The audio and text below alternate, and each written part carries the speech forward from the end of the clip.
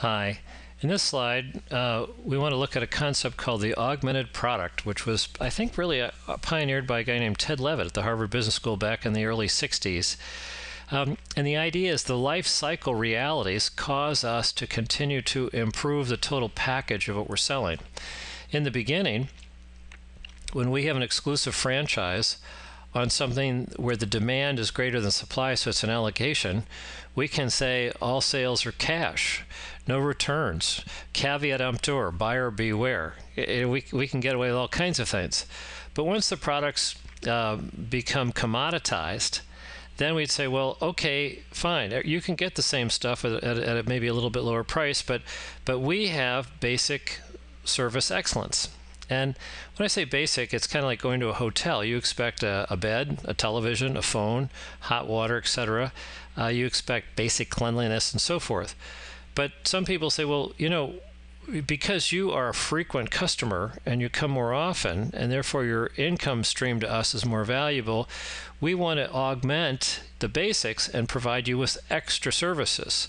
So, people who fly planes a lot want to be executive platinum, or you want to be some special guy at the Embassy Suites Hotel because you're staying, for months and months and months on a big consulting contract. And so the service vendors start to provide these extra services. At a casino, they'll give you, if you gamble enough, they'll give you free drinks. If you gamble even bigger stakes for longer, they'll give you free meals. If you do even more, they'll comp you a room or shows or whatever. And to a certain degree, it's endless. It's kind of like, well, as if I come up with a successful extra service and I'm stealing market share, then the competition knocks it off, and the extra now becomes a basic expected. So that means, well, what am I going to do next? In the future, to again differentiate myself for the most valuable kinds of customers. Now, there are a couple issues here, which is as we start to have a more and more exotic product. The question is, how much of it is bundled into the price? In other words, here's my price that I will charge you for this product. And bundled into that is the sales rep who calls on you, the inside salespeople, the people pick it and pack it in the warehouse, the truck, the freight's free. If you want some processing, we maybe give you that for free.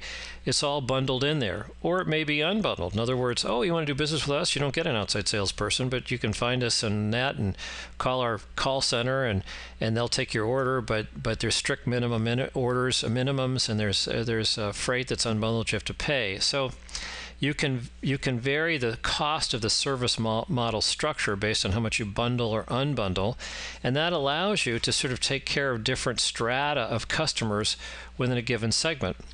Now notice also that all these services, basic extra services, can be tuned to a given segment of customers. So large commercial contractors are buying a different array of items and a different scale of heavy dutiness compared to residential repair, fix-it-up kinds of contractors. And there are industrial plants that buy different arrays of components that the contractors wouldn't buy. So, if you're in a given industry, there is common industry talk or vocabulary for the segments, customers that people normally sell.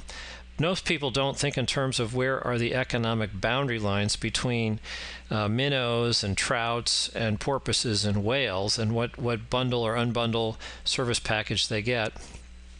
And so we've got to get good at that. And we will do all of these things in a segment coming up called Customer Nicheonomics. So at any rate, we want to think about having an augmented product that's dynamically tuned to the segment, the strata, and bundled and unbundled based on service model economics. Thanks.